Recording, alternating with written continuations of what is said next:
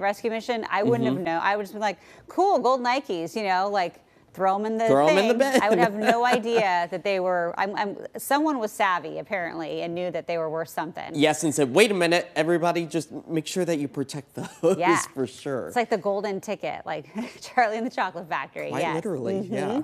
Well, that's pretty behind you. What a nice view we're seeing after all that rain. You know, kind of winning the lottery for us here across the Pacific Northwest. If you're not lucky enough to find some of your own gold shoes, at least we get that golden sunshine raining down over much of the Pacific Northwest today as we are cloud free, but you'll notice just a little bit of that cloud coverage still racing along the mid layers of our hillsides there off to the east, as visibility is on the clear side after seeing some patchy fog for the start of the day this morning, giving us some great views out towards the Ridgefield area. There you go, Mount Adams and Mount St. Helens there off in the distance, as Portland currently sits at about 52 degrees with clear skies, and we'll hover into the low to mid 50s for the afternoon hours before we start to slide back into the upper 40s closer to sunset. But boy, is it breezy out there. Seeing our gusts near about 30-35 miles per hour out of the east as we move our way through the rest of this evening into the overnight hours. We will be keeping those breezy skies overhead, but with an east wind,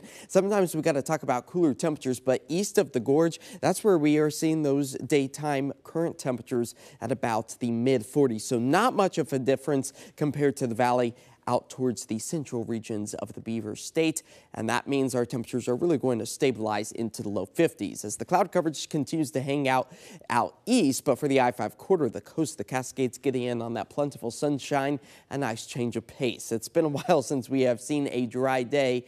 So many days that it's actually managed to hit 12 back on November 29th of this year. That's when we saw our last dry day, and you can see we have seen the plentiful rain over the past several days, with the exception of the 8th. That's where we didn't pick up any cumulative rain, but it did rain just about a trace or so. So that's why that 12 days has amounted to so much, as the yearly rainfall amounts have seen a surplus of over a ½ inch. That's great, especially when we time ourselves back to January 1st. And this month, typically our wettest month of the year, sitting above average by almost 5 inches or so, as we continue to see that rack itself up into the higher than normal precip amounts. Now, for the 5th night of Hanukkah, or I should say the 6th night, that's about 47 degrees is where we expect to fall to by about sunset. As a ridge of high pressure continues to build over the western half of the country, you'll notice this trough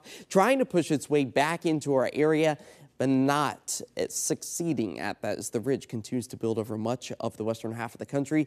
That's going to be bringing dry skies and mild temperatures for our area all the way through the week's end. That's where normal than average temperatures are expected over the next 6 to 10 days, and that does come with near normal precip amounts, which really just kind of means on again, off again rain showers, and we've already been so wet that we are not expecting to see a surplus of the moisture like what we saw last week with 2 atmospheric rivers. But the cloud coverage, it does start to increase tonight. That will take us through much of the day tomorrow. So soak up the sunshine while it lasts, because that is not in the cards for us as we work our way into Wednesday. No rain accumulation is expected until we get to Thursday. That's when the rain gauges will start to fill up once again, nearing about 1/10 of an inch. Today, expecting a daytime high of about 53. It will be breezy out there with those gusts nearing about 30 to 35 miles per hour. The winds taper back to about 25 mile per hour gusts tonight as we fall back into the low 40s. The clouds, they'll start to increase through the overnight hours into your Wednesday, and then for Thursday, that's our next chance